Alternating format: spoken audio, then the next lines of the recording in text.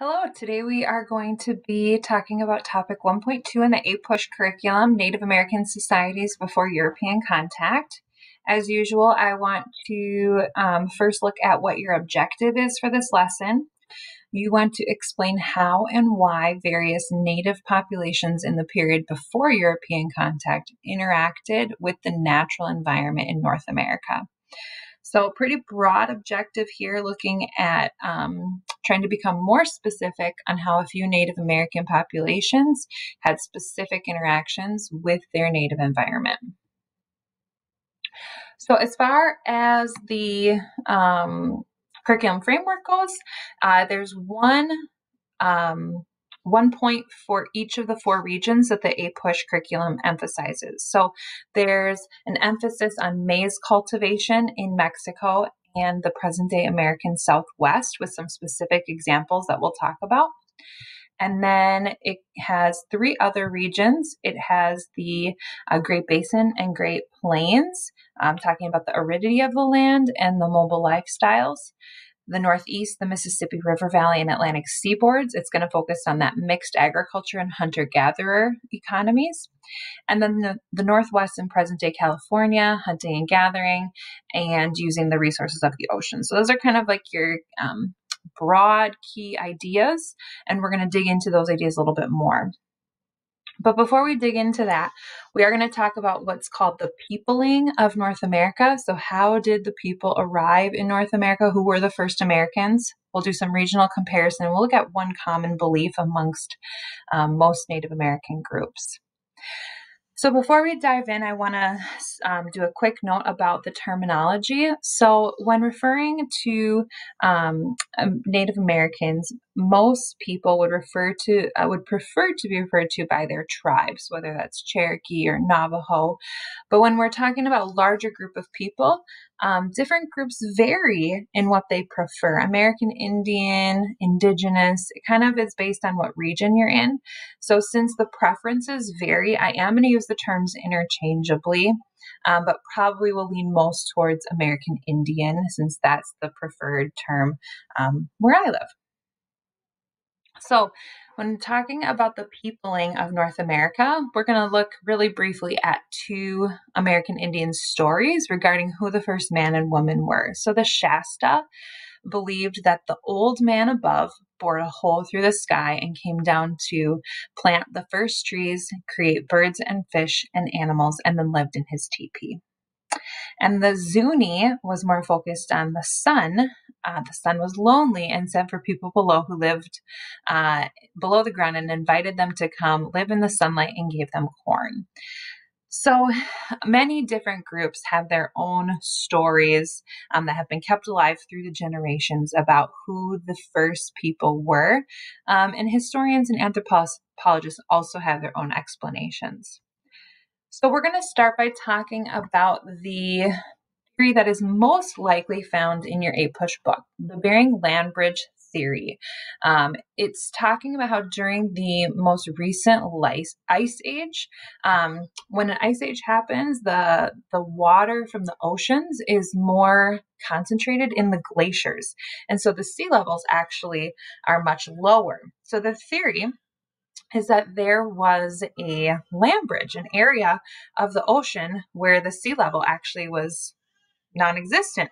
And so people were able to cross from Siberia over to Alaska. And they didn't know they were crossing to a new continent because it was just land. And then when the ice age ended and the glaciers melted, the area filled with water, and then peoples would not have been able to get back. So then the migration would have continued through the continent, southward, following plants, animals migrating, and they would adapt to their environments as they encountered new places with different natural resources. Now, this is a theory, and it's why I addressed it is because it's the one that's most likely found in your AP book. However, many Native American groups don't subscribe to this theory. They believe that others may have crossed the oceans by boat. It's difficult to know for certain what happened. But we do know that there are some connections between the peoples of Siberia and the first Americans. So here's a quote by Professor Ned Blackhawk of Yale University. He says, "As far too many Indian people know too well, simplistic assumptions of a uniform Indian experience pervade popular culture, and challenging students to recognize and reformulate such received knowledge remains essential, particularly because the legacies of conquest have so often been rationalized with and accompanied by monolithic and dehumanizing caricatures." So this is really the point of this lesson, is to not create a uniform or a singular Native American experience, but rather to look at American Indians as individual groups that had immense differences, and bring more light to a topic that really wasn't addressed in American history classrooms, in most American history classrooms, until the last 40 years. American history really used to begin with people who weren't Americans, Europeans. And so it's within the last 40 years that this field has really become more well known and has changed the way that history, early American history, has been taught. So in general, American Indian groups are incredibly diverse.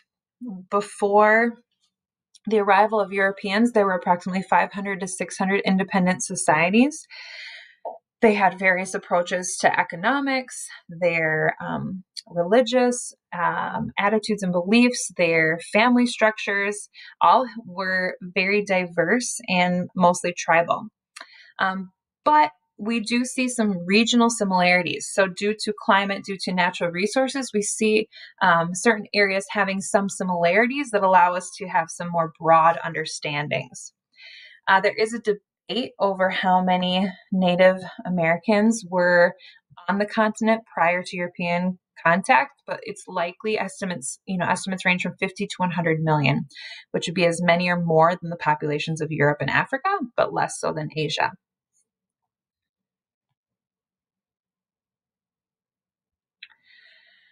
So as late as 1987, the American History of Survey, a standard high school textbook by three well-known historians, described the Americas before Columbus as empty of mankind and its works.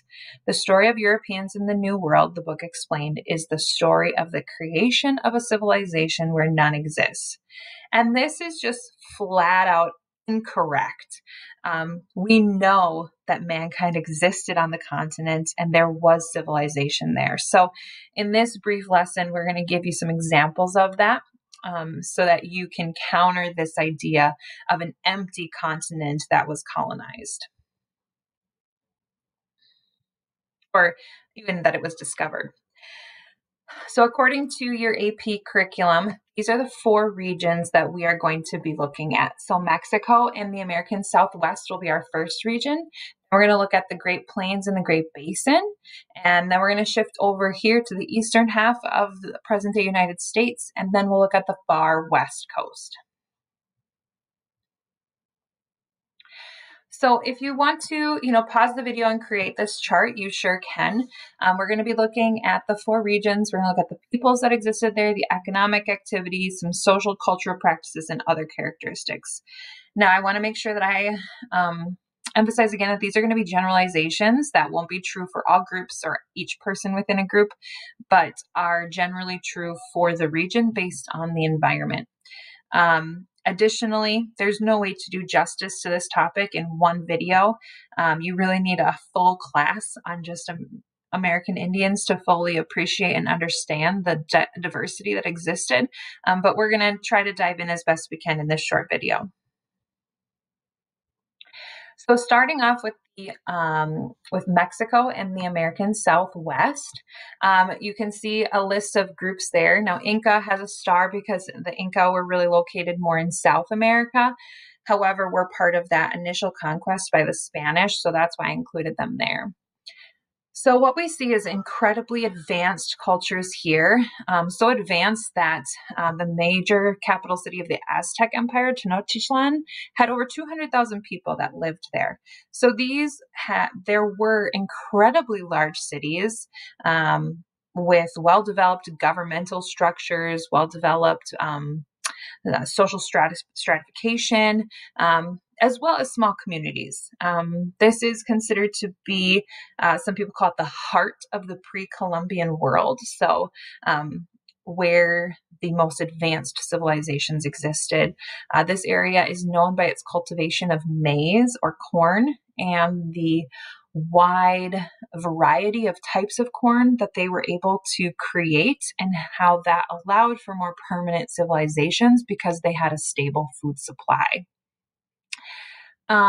Additionally, you can see that there were some advancements in written language, calendar, math. There were 25,000 miles of roads and bridges in the Inca Empire.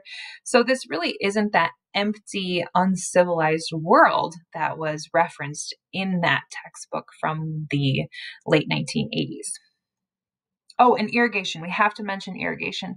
Irrigation is going to be an extensive agricultural system that allows for water to be transported from one area to another, which allowed for that cultivation of crops. So moving on to the Great Basin and the Great Plains. This is an area that most people characterize with teepee living, with dependence on the bison, incredibly mobile lifestyles. And some of that is true, but a lot of that did develop after the arrival of Europeans with the introduction of the horse, or with not necessarily the introduction of the horse, but the popularization of the horse. And so, because it is such a dry area, having a extensive agricultural system was challenging in most of the region, which left smaller communities, ones that wouldn't have to have as many people to supply food for. And additionally, there was more movement based on where the animals were located and following them. So for the most part, they were largely mobile and nomadic. But there were some that were more sedentary, and that could have been based on seasons. So in some seasons, they may have been able to have some additional agriculture or hunting and gathering that would allow them to stay in one place for a longer period of time. Looking at this huge area of our eastern half of the United States, one of the main regions that is on here is the Mississippi River Valley, which is also known as the Great Nautical Highway. Lots of various groups here with very different ways of life. You can think about how different living in, say, New York would be to live in Florida. And so putting this region into one group is difficult to come up with generalizations. But when we think about, especially say the Northeast and the Mississippi River Valley, we think about the three sister farming. So three sister farming is something that is a term that references the three crops: squash, bean, and corn. And those three crops, when they are grown together, actually thrive and do better when they're planted together. So that is one of the major characteristics of a lot of groups in this area. There were some very large settled communities, up to 2,000 people. Cahokia and the Mound Builders is seen as one of the most advanced groups of people initially.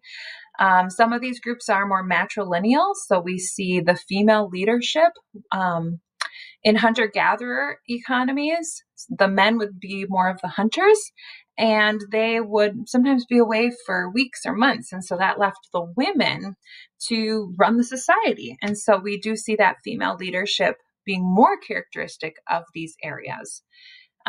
Additionally, the Iroquois Confederacy is going to come up again in period 2 of the APUSH curriculum. And this is going to be an alliance of various groups who have not only a more common language, but also some common practices and agreed upon ideas. And so that confederacy is going to end up being more important in our next unit.